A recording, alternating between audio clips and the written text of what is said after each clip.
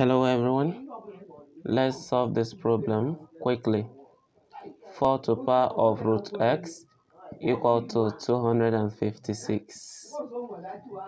Okay, so from here I want us to have the same root, the same base, right?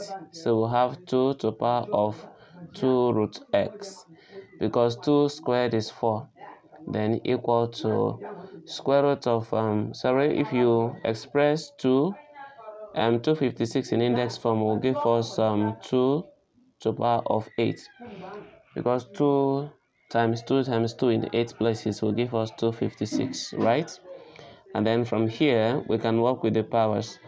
2 root x is equal to 8, and we can divide this by 2 and then divide this by 2. 2 will cancel through, and then root x is equal to 4. That is 8 divided by 2.